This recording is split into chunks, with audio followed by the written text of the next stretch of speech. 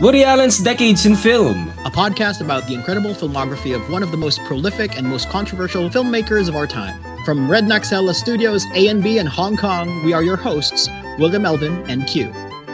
Welcome everyone to the 8th episode of What Would He Do, where we discuss Woody Allen's filmography. And this is the, shall I say, this is the first season break of some sorts, because this, season finale rather, because this is Woody Allen's final film for his first directorial decade, right? So we've covered from 1969's Take the Money and Run to 1979's Manhattan, and here is Q to give us the lowdown of this very multi-layered film. But let's try to simplify this for the purposes of this introduction. All right. So for those of you guys who have or who are first-time listeners to this podcast, I mean, the concept of this podcast is that we watch a Woody Allen movie, and it's William's. Obviously, he's the foremost expert in this podcast, and whereas I'm the Woody idiot. So I always watch it blind. I have no idea what it is. And so for this movie, it's 1979's Manhattan. This is, I think, one of Woody's most important and most influential pieces, where he plays Isaac, a novelist and comedy writer who's dealing with a recent chaotic divorce and is now in a relationship with a 17-year-old university student. Yeah, you mentioned it being one of his most important pieces, most influential pieces, and in today's climate, it's probably one of his most controversial too. So we'll talk about that later, the intricacies and complexities of this matter. But it is a beautiful film, and just like when we just dove straight to interiors last week, I think you want to dive straight to the meat and potatoes of this film. Just right off the bat, what do you feel? How do you feel now? We've just finished viewing the film minutes ago, like literally minutes ago. Yeah, literally. Shoot. So this is hot off the press. I like this film more. This did not leave me wanting to kill myself. As was the last movie. In a positive way. We were blown away by interiors, right? It was just like the thing is that you wanted to walk straight into the ocean and become sea foam. No, but for Manhattan, Manhattan is. I was just telling William off air that this felt more like the proto rom-com, proto romantic comedy. Just the montages, just the tableaus the tableaus in this movie was amazing. Just the scenes that comprised the whole film felt like this was exactly the pattern that people and directors and writers were going for in whenever they would make a romantic comedy. So yeah, right. I like this movie, but I don't want to kind of like deplete its depth, because I mean, comparing it to the current generation romantic comedies, obviously a lot of them are just feel-good romantic comedies where it's all all of the romantic expressions are just meant for, just to give you that romantic feeling. Right. Whereas this movie deals with a lot of more realistic themes. Like, I mean, it deals with the themes of divorce, deals with cheating in relationships. And I think that Woody Allen, from the way that he kind of like dealt with interiors and how that felt super real, even though the themes were very heavy. I mean, it was very realistic. This one felt relatable because everyone who has ever been in a relationship or has had thoughts about being in meeting people, meeting new people, having an affair.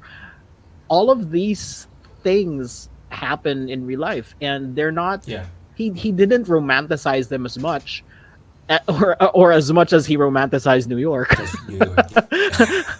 so so the encounters, the dialogue, the friendships, the people felt authentic. They felt genuine. They felt real. Yeah. So, and that's why I liked it. Plus, I mean, it goes without saying that the aesthetic decisions, the scenes, this, if you look at it without dialogue, it's still gonna be a wonderful movie. It's still gonna be beautiful, right? Yeah. If you've ever heard the phrase "every frame a painting," this is one of those movies. Yeah, I think yeah. Every frame. And considering it's is black like and white. Yeah, right. It's all there shot are in no black and colors white. in here. Yeah, right. And also, of course, when you're doing this as a part of a Woody Allen marathon, this is coming off of Interiors, and you're gonna welcome Woody Allen back. He just lightens up the screen. Yeah. He's like, I was happy to see Woody again. Like, last week we were watching a Woody-less film, and now he opens it up with his one of his neurotic monologues. When he was writing the novel, and then it opens up with him in the restaurant pretending to smoke. It just like it completely changes everything. I'm sure you felt the same way. Like, hey, Woody's back. I'm happy that he's back. Yeah. I mean, could you imagine Interiors having that starting monologue? It would have been a totally different movie.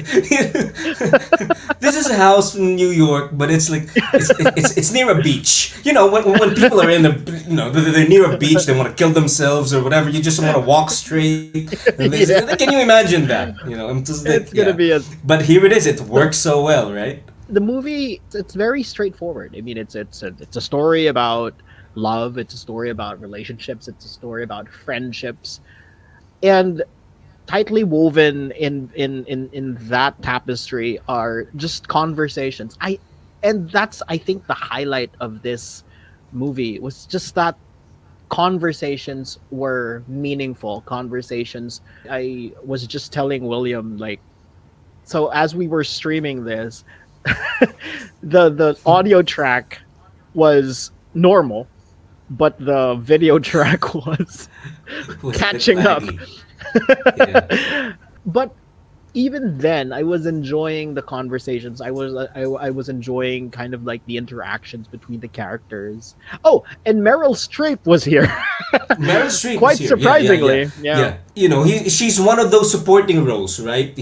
She's not at the front and center of this film, but it's just like it just works so well. It's well acted, and the character is so interesting. Just like Woody Allen wanted to run over the new girlfriend and stuff. The Woody Allen wit is back in his. Oh yeah, for sure. I was laughing earlier in the movie that in one of the lines it said that I had an orgasm and my doctor told me it was the wrong kind. Oh yeah, and you want to know who that is? You want to know who that actress was? That's a bit player there, right? Yeah. That's Tisa Farrow, Mia Farrow's sister. Oh really? That's interesting. So the first Farrow who has actually gotten a role in a Woody Allen film was not Mia. It was Tisa Farrow, the woman who was having the wrong kind of orgasm here, right? Yeah, but I mean, obviously the comedy and the wit, it's not physical comedy anymore. Yeah, that's gone. That's totally gone. Totally gone at this point, right? Just Woody Allen's presence and just how he acts is physical comedy enough, to be honest. Even in the delivery and yeah, of course. And that's refreshing to me. especially coming from a heavy movie like Interiors. Yeah. But I think this was a lot easier to digest because more than Annie Hall. Yeah. Annie Hall was just pretty and Yeah. deep, and it warrants a rewatch for sure. Yeah. Manhattan for me kind of hits all of the boxes for something feel good. Yeah. It Yeah. doesn't deliver exactly what modern rom-coms do. Like, it's all feel good all throughout. Right. And it doesn't intend to, right? It's not Exactly, in the exactly. intention. Yeah, right, right. But that's how kind of like a normal person like myself would have if I had seen this in the cinema, I would have come out of the movie theater happy. And Yeah, right. and just it was masterfully created. And I say this with such reverence to his filmmaking, because Right. I acknowledge that at the time rom-coms weren't as popular. Or I don't know, I don't even know if I don't know if it they're exists. I don't know if it if existed. the at genre this point. existed Yeah, yet. Right. So yeah, I mean, I liked it. It's simple enough, but the conversations were, just great. The I kind of acting, feel like I kind of feel like if you're introducing Woody Allen to someone, this is the perfect first film for them, right? yeah, Someone from today, and yes, you sit him or her down and say, let's try watching a Woody Allen movie. I want you to watch a Woody Allen movie. I'd show him or her Manhattan like first. yeah, yeah. You know. And not to diminish Manhattan from uh being one of his best films. I mean, it would be a disservice to compare it to modern day love story movies, because it isn't. And Yeah. the relationships that they dealt with were far more complicated than that. I was mentioning William while we were watching in the movie that I thought that Woody Allen at his role is like this middle-aged 40-year-old 42. writer. I'm 42-year-old 42, writer. she's 17. I'm older than her His father. girlfriend. His girlfriend was 17 years old. And, oh my god, that's so clearly he wasn't the loser. Yeah, he wasn't. He's not he's not the nice guy. Again, we're in this conversation again, because it's like everyone again. I'm going to repeat the same thing. A lot of people today would think that the Woody Allen character, because he essentially just plays one character, right? That's it. Mm-hmm. He's like a Charlie Chaplin in some sort of way. Like, it's always the tramp character, and it's kind of like this. It changes the names, but it's still that guy. So a lot of people think this guy, he's the guy he's playing in these movies. It's the prototype of those loser, nice guy, awkward guys. He's never in this film. If anything, he projects himself as like this Humphrey Bogart ladies man character in this film for some reason, and it's what do you think of that? Because you were commenting on it while the thing was happening, that conversation with Tracy. What do you think? Yeah, because I mean, comparing it to like I think the most modern movie that I could compare it to is 500 Days of Summer, only because the setting was pretty much the same. Right. It's practically a love letter to Woody Allen. That I'm movie sure. is I'm sure. I mean, the shot at the benches. Right. Yeah. The whole kind of manic, and those sequences where it's just music and it's just them interacting. They have a lot of that. Yeah. And he's never been a loser in this movie, and it's just so funny that people think that he he instigated that whole kind of like stereotype of a loser. Trying to Even get in Annie Hall, it wasn't the case, right? No, not at all. Not at all. Before we continue today's discussion, we'd like to invite everyone to follow us on our channels and social media accounts. What Would He Do podcast is available on Spotify, Anchor.fm, and other major streaming platforms. Yes, you can also follow us on Instagram, Twitter, YouTube, and Facebook. All you have to do is visit our homepage at www.williamelvin.com/whatwouldydoo for all our links. Or you can email us, and we'd love to have a quick chat with you at whatwouldydoo@gmail.com. But I told Q that it's kind of like an intellectual charm in there, and it's probably true. It's actually addressed twice in this movie. If you've caught the detail of that, because Mariel Hemingway, the Tracy character here, is the type who would fall in love with her professor or someone, right? Okay, I guess she's the type. She's a uni student, and she falls in love with a intellectually stimulating older man. That's basically what happened here. And you go back to the Diane Keaton character, Mary, and one of the best jokes in Woody Allen films is that Mary just keeps on talking high praise of her ex-husband, Jeremiah. He's brilliant. He's like, he opened me up sexually. And then you meet the guy. He's Wally Shawn. And he's like, he's like a short, balding guy. Even Woody Allen says, I did not expect that. I did not expect him to look that way. It's just like, you were telling me this guy opened you up sexually, and it's like that. Some younger women would be attracted to an intellectually stimulated older man. That's a reality of life. Yeah. It's something that is frowned upon, always been, but it happened. And in this film, it just gets addressed like that. I mean, you were expecting Brad Pitt, but yeah, I was like you were expecting someone at least who looks like Michael Murphy, the Yale character, right? Exactly. You'd expect someone like that.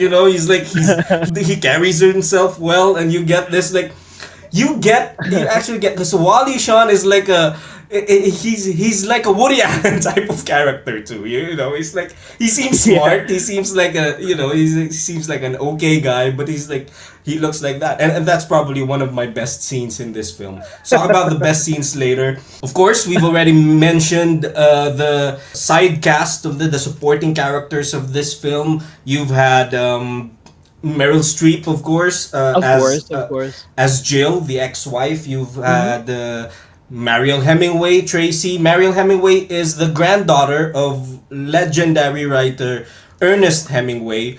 Probably, when you're Woody Allen and you're casting someone, and this is the granddaughter of Ernest Hemingway, I gotta get her. And she looks like that. She's very pretty. Yeah. She's very very attractive in this film. Of course, you have Diane Keaton. This is the last film in her 5-film Woody Allen run. Of course, we're gonna see her again. We are also going to see Mariel Hemingway again later on in the Woodyverse. Okay. So it's very interesting from here. This film is, as Q said, is much more complex than your usual romantic comedy, right? Because it deals with real characters in real situations, and let's talk about the the underaged elephant in the room. Let's talk about the Mariel Hemingway character, Tracy. Of course, this puts the whole thing in a very different light today, because the attitudes of people have changed. Number one, of course, the power dynamic between an older person and a younger person is already it's much discussed today. And we can say that it was a different time when this movie was made. And of course, the Woody Allen controversy. He married. It doesn't help his case. But the thing is that, you know, a lot of people think that he married Soon-Yi, his present wife, when she was 18 or 17. It's not the case. He married. He went into a relationship with Soon-Yi when she was 22. So that's a very different case. So it's not, you know, but people can conflate these things and, you know, build, as Woody Allen says, it's a whole industry about this controversy now. But my opinion of this is that the Isaac and Tracy relationship was not presented as an ideal in this film. It's not as if, you know, they're telling people that, you know, this is an okay thing to do. It's not like that. And I think the punch of this film, when you get to the ending, is that a 42-year-old man still doesn't have an idea, a clue of what relationships and love is supposed to be. And this girl who just turned 18 already has a more mature things of you know, a more mature way of viewing things, and he doesn't. It's beautiful. Yeah, and I mean, it really is. I mean, in the film, it came from him. Like, he has a line there: "Stop being mature." Yeah, stop being mature. But we're not supposed to be mature here. It's if anything, this was actually you as I as a viewer or us, we were being chided as kind of like, oh, I have a young girlfriend. This is kind of like a testament to my virility, and it was more like that, like as a kind of like a joke to the toxic masculinity as we call it right now. Right. I love her portrayal of Tracy because it felt so pure and innocent, and that's true. She has that look, that very I don't know how to describe it. She has that very teenage look. And even at 18, when this movie was shot, she sounded much younger than she actually was. Right. And I think that kind of added to the discomfort seeing them together, like matching them up together, especially that they had scenes together in bed. Yeah, right. So it kind of had that discomforting look, but at the same time, it wasn't being highlighted as something to be proud of. Right. You know, and you know how movies can sexualize a character, right? Sure. I did not see that at all with the portrayal of Tracy. No, not at here. all. Yeah, it was handled tastefully. You know, as we said, we're going back to the theme here. The theme here is that Isaac Davis wanted himself to feel better. And you know, just to make him feel better, he would be in a relationship with a 17-year-old woman. Which I don't know if I've mentioned this before. In New York, the legal age is 17. So this is, you know, and it's still uncomfortable, of course. Yeah. Until this time, it still is. But it's still 17. It's still 17. It's still 17.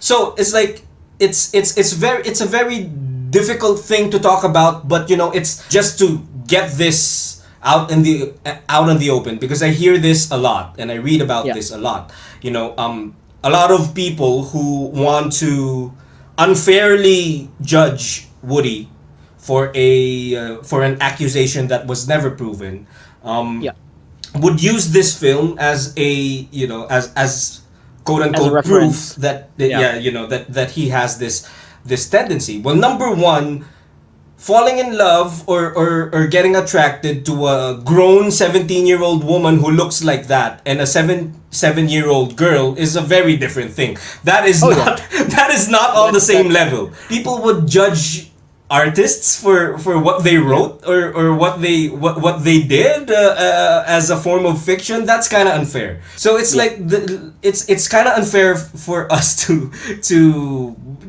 use this as a reference or a point of discussion for anything. Let's stick to the facts and let's stick to what is available.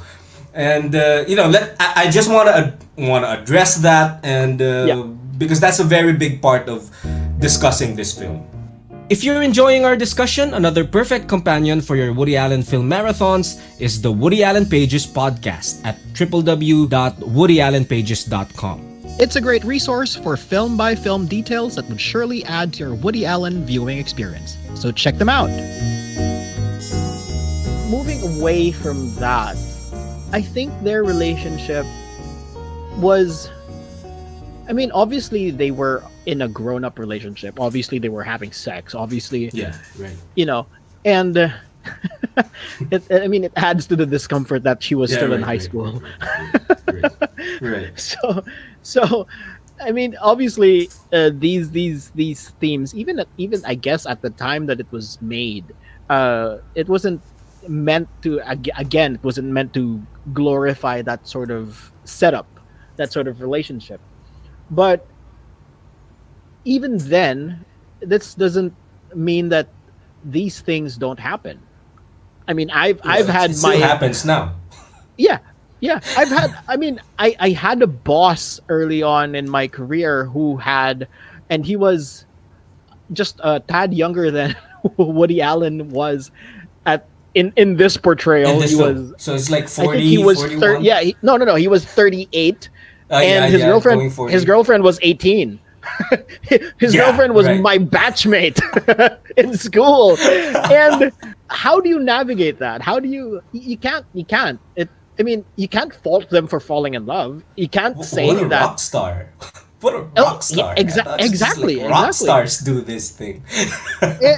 And you really, when you see them together, you don't make that judgment. You can't say that their love isn't real, that he's just using her for for sex or whatever. So could be the case, but you can't just you go can't out there and say like, hey, you're just doing this because an 18-year-old, we've agreed as a society that 18 years old is like, she's old enough, Yeah. And you have to trust these girls for the decisions that they make. They might make some mistakes or not, but these are things that they have to handle because a society will look at them as a legally aged person. Exactly. So it's uncomfortable. Again, we're gonna go back to it still is and it should be, but I don't think this film is an advertisement for middle-aged people to pursue underage women. Yeah, you should try 17 years old. It's not like that, right? No, not at all. Yeah. Not at all. And I mean, it's good that you highlighted that none of the women here were overly sexualized. If anything, I think Bananas was the culprit for over-sexualizing women. Yeah. If anything, even more so than everything you always wanted to know about sex, right? Yeah, exactly. but here, everything was very, very, very tastefully done.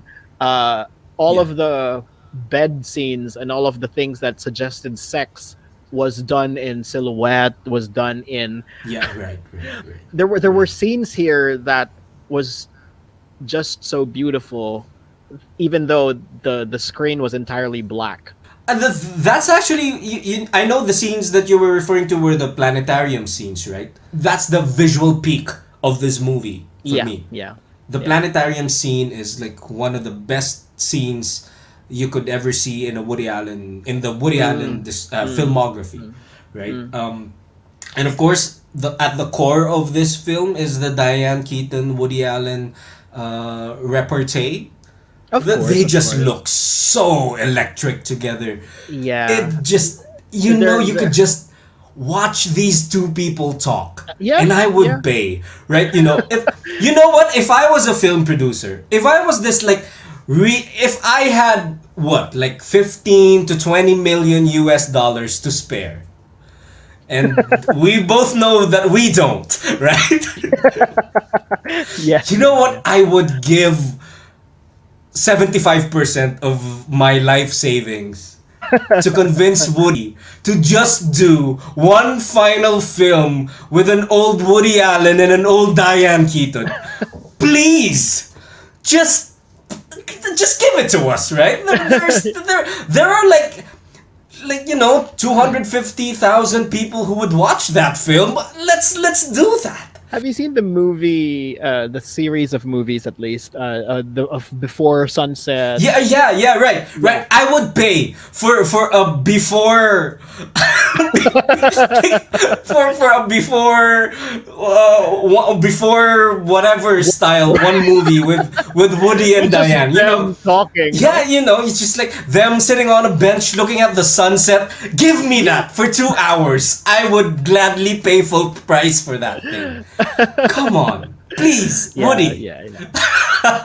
and I think for this movie, that's their banter, their chemistry is always just energizing and electric and great, and you can't. But this movie kind of like deals with a lot of like connections, and how these connections and the struggle to connect with someone. So somewhere in the middle of the movie, Diane Keaton is like struggling with herself and trying to find a real connection with Yale's character. Yeah. You say that with such contempt. Yale. Because he's 6 years old. Come on. We'll get there. We'll get to that moment. But I mean, it's just missed connections. This can be an ad for Craigslist, missed connections. Because this just deals with that theme so elegantly that you can visibly see the people trying to connect to each other. Woody Allen's character, even though he willfully rejects Mary at the start, when they first meet each other, she was like, it's almost a show that it was him kind of like laying it on thick to show Tracy that he wasn't interested. Yeah, right. She's a pseudo-intellectual. If she speaks about Bergman once again, I'm gonna punch her. But it's that, and you see the actual connections getting severed, getting connected, getting reconnected, and it's nice to see that. Interplay between real characters, not made up characters, and every single one of these characters felt so real, even as ridiculous as Meryl Streep's characters, her being his ex-wife who's a lesbian. Yeah, right. And I think that's also Friends' homage to this movie. Oh yeah, Friends is very New York, The 90s sitcoms lifted a lot from Woody Allen, from Seinfeld to Friends. We have to talk about that Meryl Streep character, because there's this. You remember this point when they actually saw the book on sale and they bought one copy, and then they were like, there's like, oh, how about this one? It says that you had sex with her and another woman. It's like, and Woody was like, well, I didn't want to be a bad sport.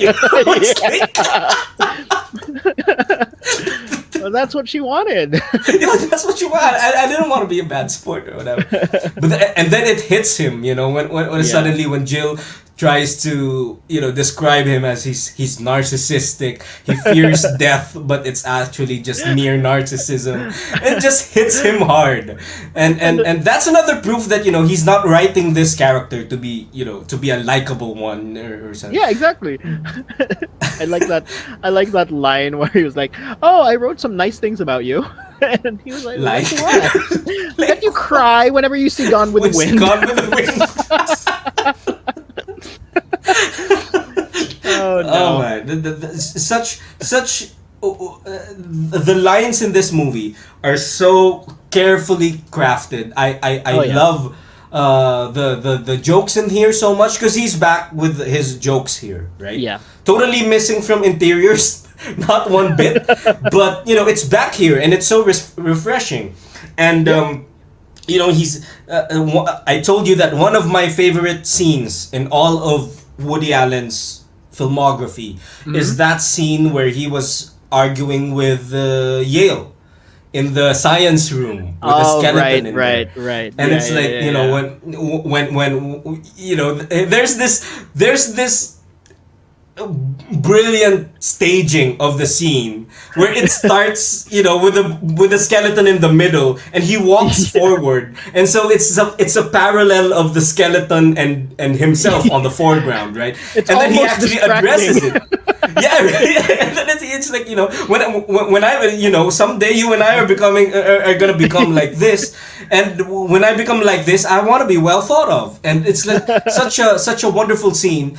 And I just learned when I read the notes coming from our friend William Miller, the free books that he gave us. That scene was unplanned. It was improvised. Oh, really? Wow. Because they saw the skeleton in there, and Woody just thought that would be funny. Let's do that.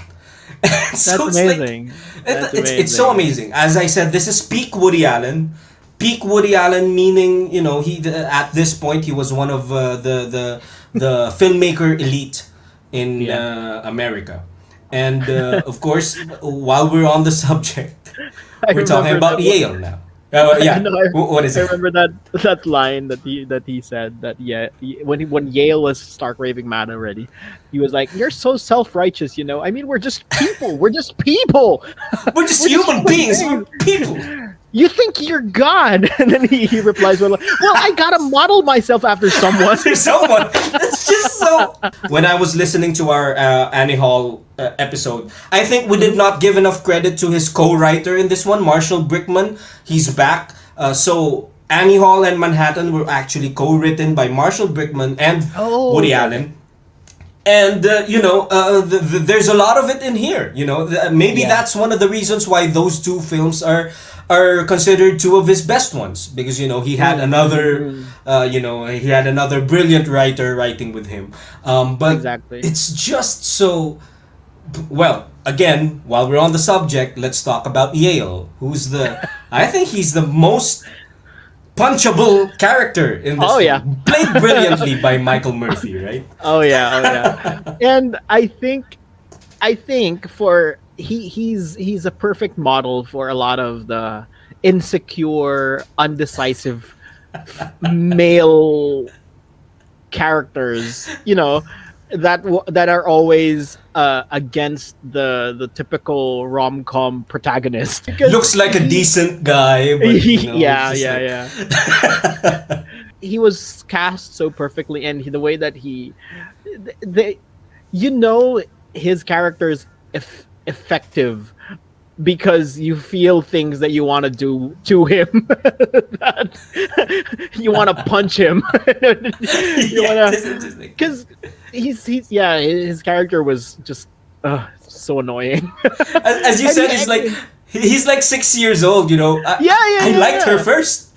Just like we're talking about a pen here. We're talking about a piece of bubble gum or something. What are you, 6? What are you, 6? Calling dibs on my girl? Well, this also shows because Woody would always say after Sleeper, after Diane Keaton was introduced to his film writing and directing, he wrote always from the perspective of women, and you could see that in this film too, because it presents these two men, Yale and Ike, Woody and Michael Murphy, as two indecisive, immature guys.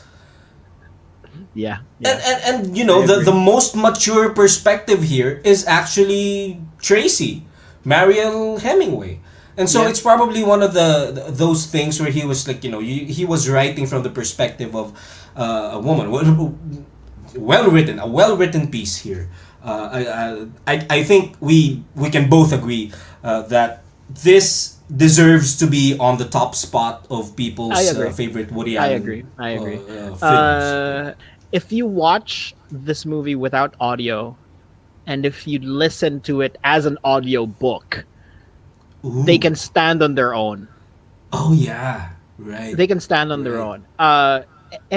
And that's just a testament as to how beautiful this movie is, because separating those elements from an actual movie, like you understand how just how powerful and how beautiful and what kind of a an amazing movie this is, because those two elements that shouldn't be separated in the film Yeah. can be separated in this movie. Can stand on their own Yeah, respective they can. fields, right? Yeah. And I remember you when we were watching the film, and I am not surprised at all because I'm a writer, so the first elements that I would fawn over are the writing Just elements, the lines. right? Yeah, The of written course. element, the things, and you would always notice the visual side of things. Oh yeah. And No, we talked about that scene where the four of the major the characters main are walking characters. together. And, Yeah, and so, this is one of the I think this is one of the iconic scenes in the in movie this where film. Yeah, right. where so it shows just four of them walking down the street. Michael Murphy's character. So it's Yale, it's Mary, it's Isaac, and Tracy, all walking in one line, not one line like in a line, but they were walking side by side. And you notice that Michael Murphy's so Yale and Mary's attire, their the way that their costume are totally opposite from each other. So and so it just presents some sort of like weird contrasts between them. Immediately kind of like see, oh, these things kind of won't work out, I guess. Yeah, That's how right, I right, interpreted it. Like, because Yale's character and they were exactly opposite. Like Right. Yale's costume and Mary's costume, because she was wearing shades while he was wearing glasses. His blazer was white with a dark shirt, and then her blazer was black with a white shirt. So it's a lot of that, right. those things. And then the contrast between obviously Woody Allen's 40-year-old and Tracy's 17-year-old characters. It's just beautiful. And then if you notice, like down the line, whenever you'd see the pairings together, like Woody Allen's character and Mary's character, and Diane Keaton's character, Mary, they would be dressed alike. And I think that sort of pairing, that sort of costuming is also being done in present day, because a lot of the Korean dramas, a lot of the Korean films, Ooh. if you see that, so Yeah. you notice these things when at the start of, for example, like a show. So when they were still building up these characters, they'd show them, they'd show separate love interests not coordinating their outfits, and then by the middle and end of the film, you'd see that they all of their costume, all of their looks are always coordinated with each other. Yeah, they're gelling together. Before we continue today's discussion, we'd like to invite everyone to follow us on our channels and social media accounts. What Would You Do podcast is available on Spotify, Anchor.fm, and other major streaming platforms. Yes, you can also follow us on Instagram, Twitter, YouTube, and Facebook. All you have to do is visit our homepage at www.williamelvin.com/whatwouldydoo for all our links. Or you can email us, and we'd love to have a quick chat with you at whatwouldydoo@gmail.com. Just before we end this discussion about Manhattan, because I think we've covered all the bases for this film. Yeah, most of the except bases. for one thing, because I remember I study a lot of filmmaking now, because like I I've begun to do my own films, and the Q is starring in one of them. Oh And no. I'm sure we're gonna let our Woody Allen viewers see that film. But yeah, it's you study a lot, and I came across this genre of indie movies, of indie filmmaking called mumblecore. Mumblecore. Wow. Okay. Mumblecore. Originally, it was trying to. It was used as a,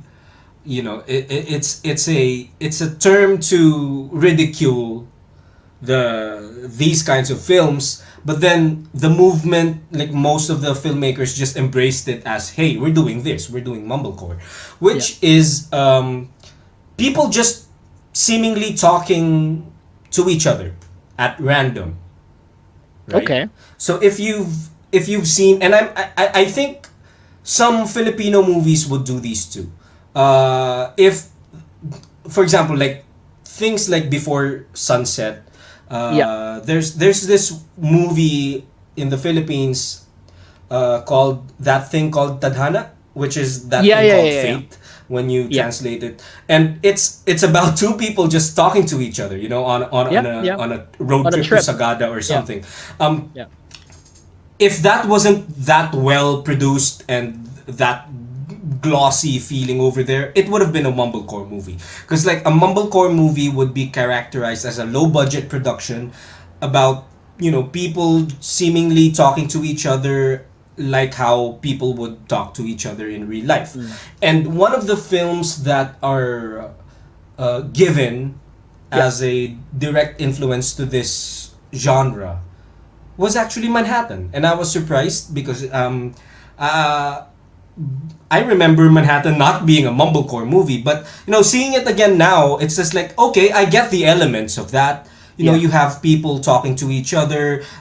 You have a lot of dialogue that doesn't really serve the plot, Yeah. but it's such an interesting thing to hear, and it adds to their characters and all. Yeah. And looking at mumblecore films, or at least like the many of them, one thing I could say is that it's a tricky thing to pull off, because in order for this kind of impact to be made, you have to have a lot of really good actors playing the roles.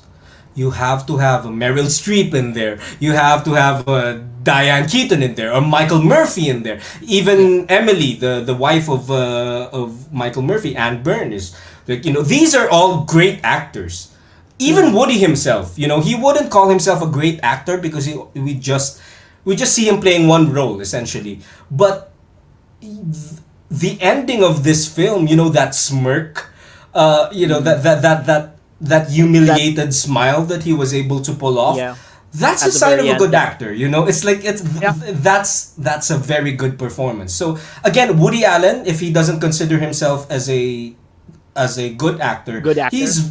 he's very much a charismatic presence on screen, at least. Sure. Yeah, I agree. And I think for the mumblecore films, the trick here is that they usually get unknown amateur actors, and that's kind of like a very, very difficult thing to pull off. And I understand the influence of that, but that's one of the most glaring things I've seen watching this movie again, is that for these seemingly random things to work, you just have to have the right guys Mix of playing the characters. roles. Yeah.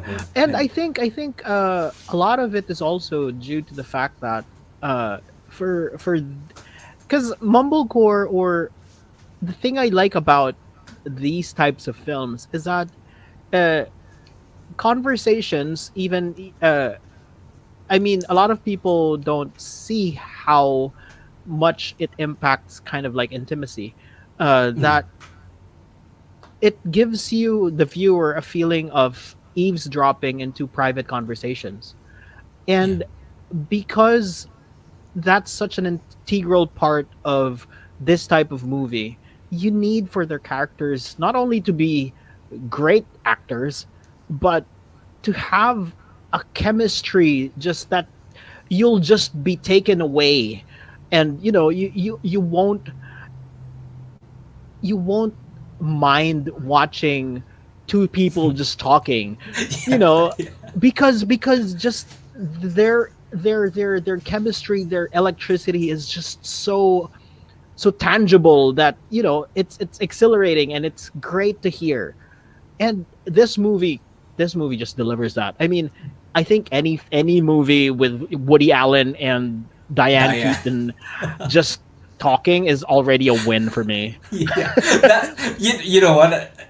Please, let's raise $20 million so we can call Woody Allen up. You know what? We have a gift for you. Just like, you don't have to do much else. Put a camera and just talk to Diane Keaton. A 90-plus-year-old Diane, 90-plus-year-old Woody Allen, and a however old Diane Keaton is today. We just want to see that. You guys don't even have to have a script. Just talk. Right? Film Just sit there. We'd watch an hour and 30 minutes, even 2 hours of that. It's like, come on, just. That would be like. That would be something. That would be something. That would be something, right? And that is the last movie of this decade for Woody Allen. That's Manhattan. Again, well. I think it's a perfect thing to end this podcast with that decade, and the last line of this film from Mariel Hemingway: "Not everyone gets corrupted." Not everybody gets corrupted.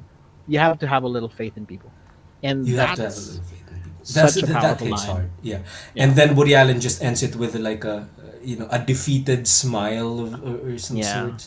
It's just that this is a beautiful movie, and that was Woody Allen's first decade. So next week, we are going to have a little chat about the first, I think, 8 films that we've seen. And we are going that roller coaster of the first 8 films of Woody Allen. Right. And we will talk about how that first movie can affect the next decade of Woody Allen's directorial and screenwriting career. The 1980s is another brilliant set of movies from Woody Allen. And we're going to have a little recap of 1969 to 1979 next week here on What Would You Do? That was today's episode of Woody Allen's Decades in Film, a podcast about the incredible filmography of one of the most prolific and most controversial filmmakers of our time. Join us again next week for another deep dive on the art of Woody Allen.